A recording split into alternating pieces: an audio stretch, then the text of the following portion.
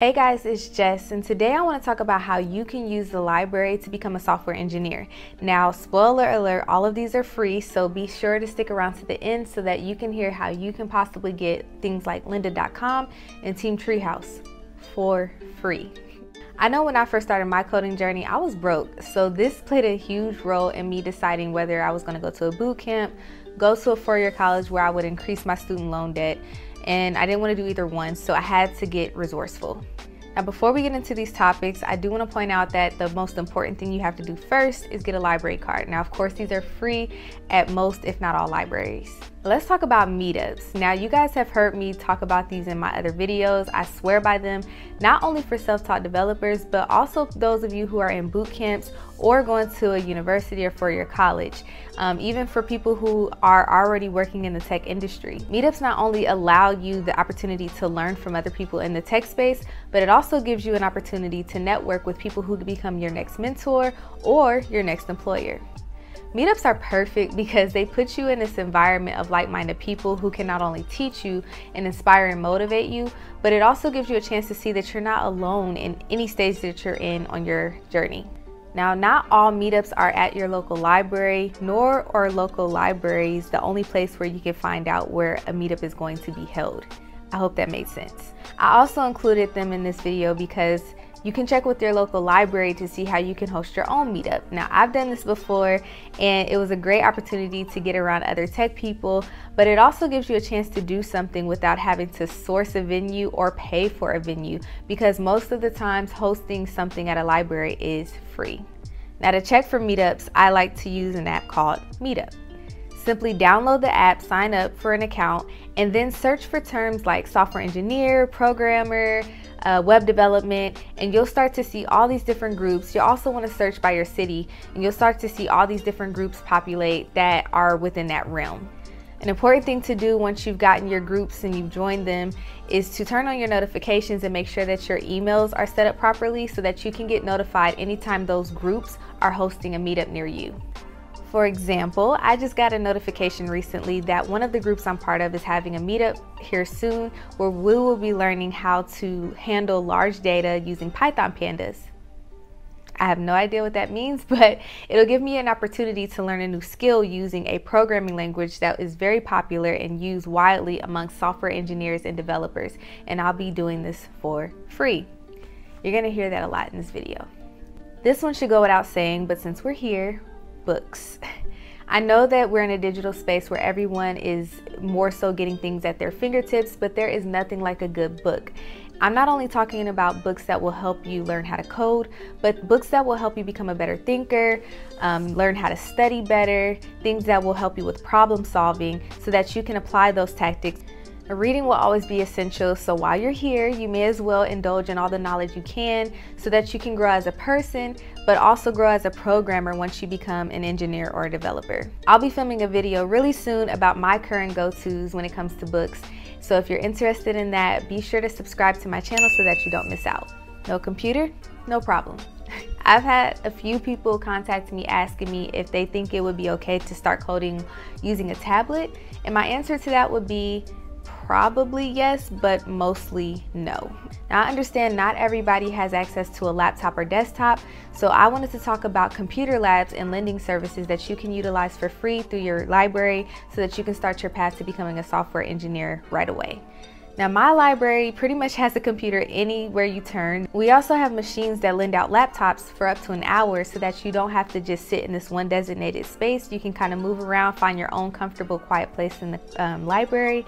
That way you are comfortable and in a clear space when you're learning how to code. Now, it is very important for you to understand the guidelines that your library puts in place. There are certain things that you can and cannot do on the desktops and laptops, so just make sure you have a good grasp of what that means before you check them out. One important guideline that my library has put in place, and I'm sure this is all other libraries, is that you cannot download any software to their devices. You also cannot plug up anything external like an external hard drive, flash drive, anything of that nature. Most developers and software engineers use softwares like VS Code and Atom to write their code, and these softwares do require that you download them to your computer. So you may be wondering, well, how can I practice what I'm learning at the library if I can't download IDEs such as Atom or VS Code to practice and write my code? Well, using online resources like CodePen allow you to write out your code, practice what you're learning, and actually build out projects right there on their online editor. And because this is accessible on a browser, you don't ever have to worry about not being able to access the code that you've spent so much time working on at the library once you have to turn in your laptop or end your session on the desktop. CodePen is also a great platform to use when you are building out your projects and your portfolio to get inspiration and even source code for different things, but please always make sure that you are making your code unique and making it your own. All you have to do is go to codepen.io, sign up for a free account, and then you can access your code anytime, anywhere, as long as you have internet access. So you could technically use this to code on your phone, but I still recommend, in order to get the best coding experience, that you use a laptop or desktop anytime you're able to. And now that you're about to be an A1 programmer, don't forget that you can also go back and use these computers and laptops to then craft your resume and your portfolio so that you can get your first software engineering or developer job. So we have our networking tools, we have our books, and we have our devices to practice the things that we're learning. Speaking of learning, did you know that you could possibly get lynda.com and Team Treehouse free through your library just by having a library card? I didn't, so y'all about to be a lot further than I was at the beginning. Now, I do want to mention that I live in the US and this is not available at every single library in the country, and I also don't know how this works for those of you who live internationally. So the best thing that you can do is just contact your local library and see what things they offer for free just by having a library card.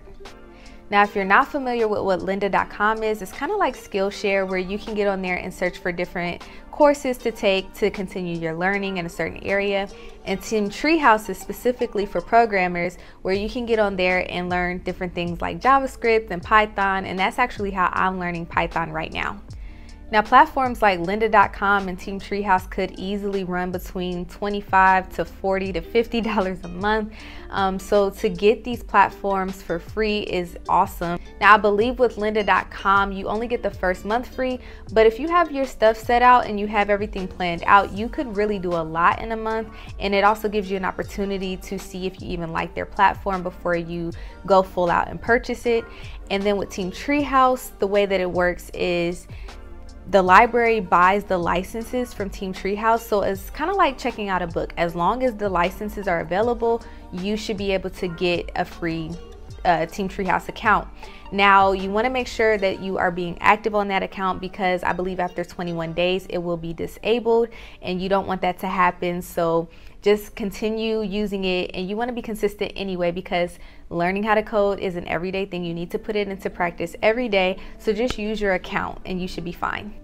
So check with your local library, not only on these resources that I'm sharing, but about other resources to continue your learning. So I hope this video helped. If you're anything like how I was and you want to get starting on your coding journey right away, but you may not have the resources or funding to do so, or maybe you just want to save your coin. Either way, if you are trying anything I mentioned in this video today, please leave a comment below and let us know how it helped you. And if you like this video, be sure to give it a thumbs up so that we can continue to help others. As always, you know I like to thank you guys for making it to this point in the video, and I will see you in the next one. Bye.